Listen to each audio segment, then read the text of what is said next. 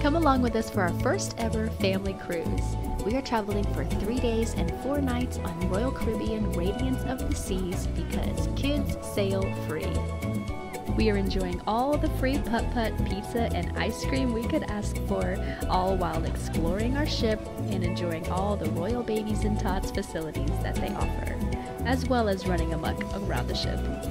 We are absolutely loving our window view stateroom, which has been the perfect option for us, and all the fine dining we could ask for as we head to Cozumel, Mexico for the day. Here we rode on kayaks and explored the beaches with very little agenda as we played in the sand and dipped into their on-site pool, which was absolutely stunning. We enjoyed every second in Mexico and even saw some wildlife. And after that, we hopped back on our ship to enjoy the onboard water park and then have some dinner, dancing, and after dinner coffee for Mama.